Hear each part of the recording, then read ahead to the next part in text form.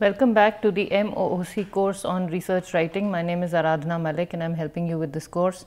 And we have been talking about various aspects of research writing. Now in this class, we are going to end the discussion on how you read documents, and that will end the discussion for this particular week. So in this particular lecture, we'll look at the nitty-gritties. In the last lecture, we talked about how you read technical texts and what should you look for from a broad perspective. Now in this class we are going to get down to the nuts and bolts of how you should read any document per se, and you can apply these things to reading research documents also. So this class, this lecture is called, it's titled Paying Attention to What You Read. Okay, and let's see what we have here for you. Now when we read a document, we look at the contexts of meaning. We try and interpret what we are reading. Now the context is the physical, social, psychological situation in which a communication event occurs. Now context refers to the situation within which the data must have been collected, the perspective from which the author is writing a particular document. You may not be aware, but there is a whole body, some of you may be aware of this, there is a whole body of literature that talks about how English is written in various parts of the world. For example, I am on the editorial board of a journal called Asian English as a Foreign Language Journal. Now this journal looks at how English is spoken and written in Asia, and the way the papers are written in this journal reflects the way the people in these countries have been trained. So that is very different from reading any research paper written by a person whose native language is English. So we have, in the journal we have papers coming in from writers in Korea and the Philippines and Vietnam and Japan and China, and so how Asian English is, and India and Pakistan and Sri Lanka and all of those places people submit papers to this journal. Now the way English is spoken and written in these parts of the world is different from the way English is spoken and written in the rest of the world. So, so the originality of the voice of the author is preserved, and that is what you must see when you're reading something. You may be reading something written by an author who is based in, say, a different part of the world, and so the way, from your perspective, there could be some things that you may not understand about the research. Yes, again, the people use English. We will talk about why English is being used in another lecture. However, in another lecture we will discuss the relevance of English for research writing. But in this class, we must understand what the perspective of the author was, especially when we are evaluating qualitative research. For example, ethnography. Now ethnography requires the researcher to experience an event as part of the event and then distance oneself from that event and then see the event from an outsider's perspective related to the past knowledge that has been created, and go into the event armed with the knowledge, with the past knowledge of similar events, and experience the event once again, or keep on experiencing the event as an insider. So the researcher moves from being an insider to an outsider and back to an insider and writes about those experiences. Emotions factor in, opinions factor in, personal ideas factor in. Now all that needs to be on, and all that is presented in the form of a research paper. It's a very valid, very well established method of research. So when we look at context, we must understand which perspective the paper has been written from. Okay. And here the communication event is the putting together of the knowledge for somebody else to read and build on. Semantics. Semantics refers to the relationship between words and the meanings we attach to them. Words do not contain independent meanings. People attach meanings to symbols and create connections between symbols to generate meaningful concepts and ideas.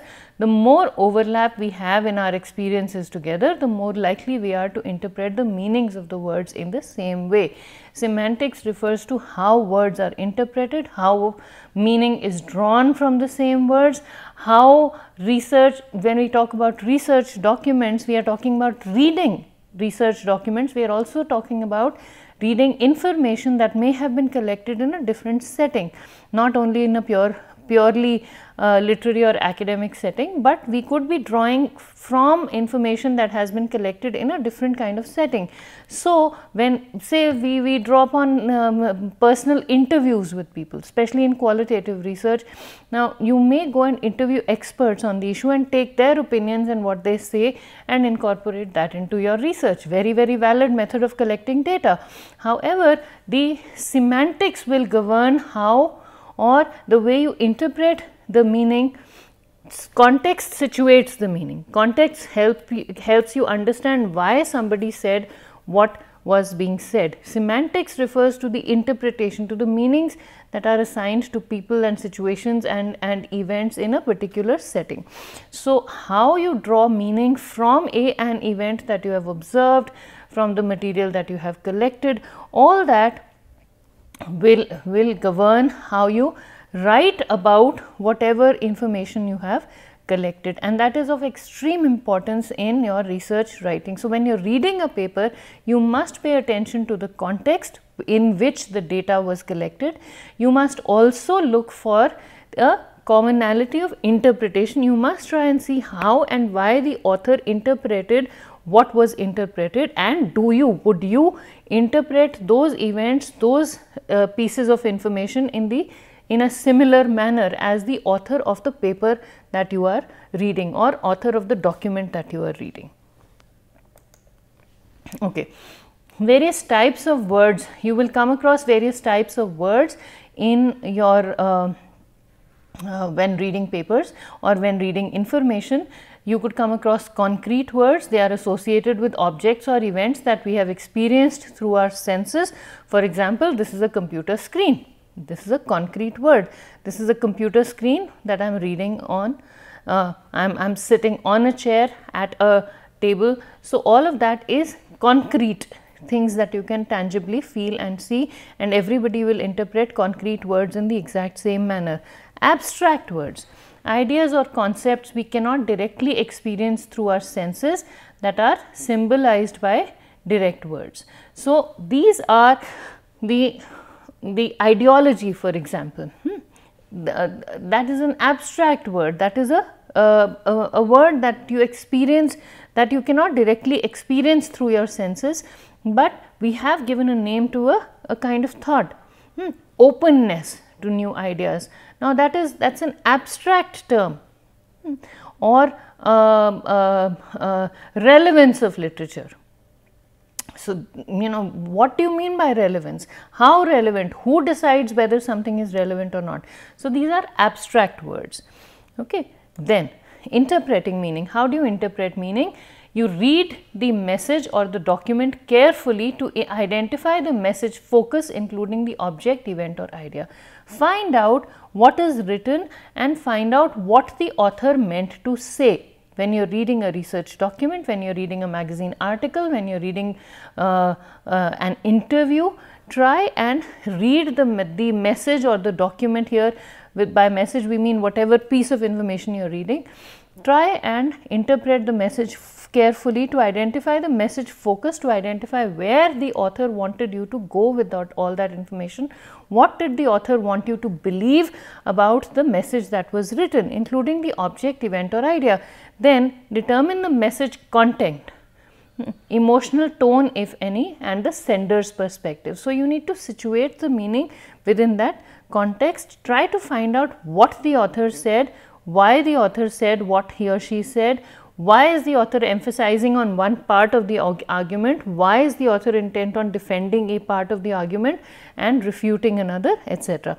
And emotional tone if any. You might find it in qualitative studies. Quantitative studies are devoid of all emotional tone.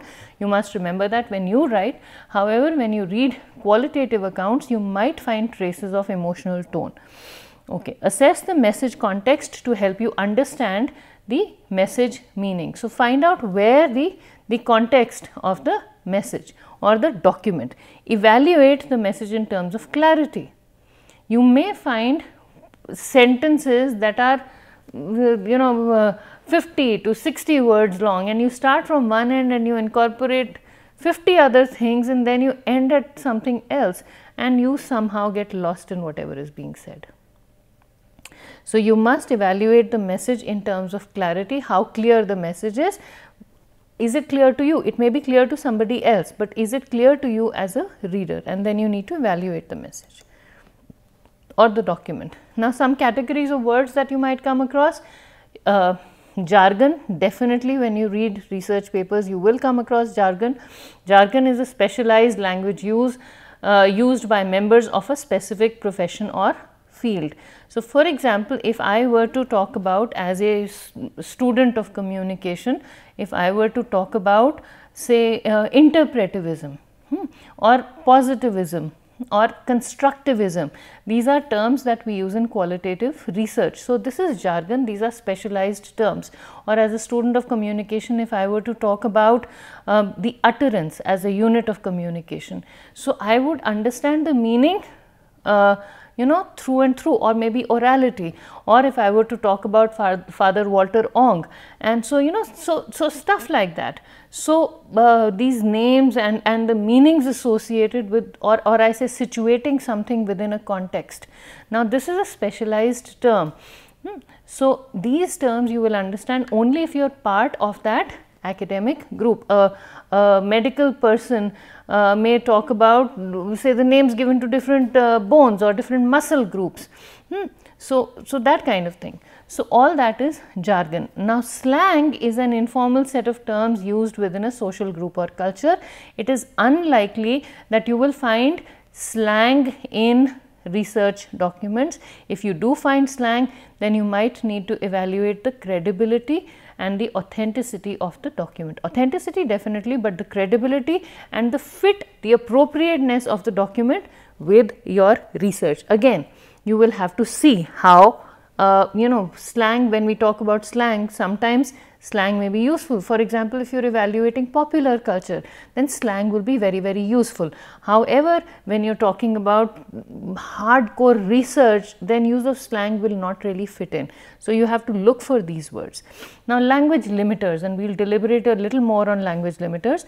Language limiters are categories of words that, if not used appropriately, limit the use of and interpretation in a particular language. Okay. So, let us see what different types of language limiters are, and this is something that I emphasize on when I am talking to my research students. Intensifiers are words such as very, such, so and quite are usually intended to intensify a statement, but often act to undermine its strength. So, if you have to say something was important, you say it was very important, it was very, very important. Why? If you have given if you have put forth a logic and you say something was important, the logic itself should convey that whatever you are saying was important. So, or you could say, based on the data, we can conclude, we can satisfactorily conclude, we can conclusively state. So, that is fine, but we can very conclusively state, we can very satisfactorily conclude. I mean, so all of these things are intensifiers. You are trying to heighten the importance of whatever you are saying. However, the use of these intensifiers brings down the value of what you are saying, because the reader will feel that if you are using these words, that means there might be something missing from the argument itself. And when you are reading a research document, you will feel the same thing. People who tend to use, or authors who tend to use these intensifiers, are somehow their work might be, not always, but in many cases, the work that they are presenting may be lacking in some way or another. The argument itself may be lacking in some way or another. The logic may not be as sound, the logic may not be as strong. Qualifiers. Qualifiers make the communicator sound insecure or negative. For example, I think, I guess, I believe, you know, sort of, kind of, possibly, perhaps, and the last one, in my humble opinion, in my opinion. From the researcher's point of view, that really qualifies, that says that if you are reading something and you have a different opinion, that means that I can't be blamed for it, because in my opinion, from my perspective, I have found this. Now that again brings down the importance of whatever is being said. It makes the writer of a document sound insecure or negative when the person says, in my opinion. Okay. And if your logic is sound, then whatever you are arriving at, any good researcher doing this using the same methods that you are using will arrive at similar conclusions. Okay. So when we talk about these qualifiers, that means we are somehow trying to again narrow down the credibility of, or we feel that if we say, in my opinion, we will be saved, because nobody can point a finger and say you arrived at a wrong conclusion. You only say that based on my ability, I was only able to compute this much. So when you see such statements, when you see such phrases written in a research document, you might want to reread what has been written and establish the worth of whatever you are reading yourself. Adjective cramming. In an effort to be clear and descriptive, sometimes communicators use far too many adjectives in their messages. For example, the small, dark, stuffy, crowded, smelly, damp office belonged to Mr. Sad. Obviously, if a room is so bad, the person inside it cannot be anything other than sad. So you see, this is adjective cramming. We tend to just put in all kinds of adjectives. Now this, we had talked about communication styles. This kind of adjective cramming works very beautifully for any kind of speech at any event.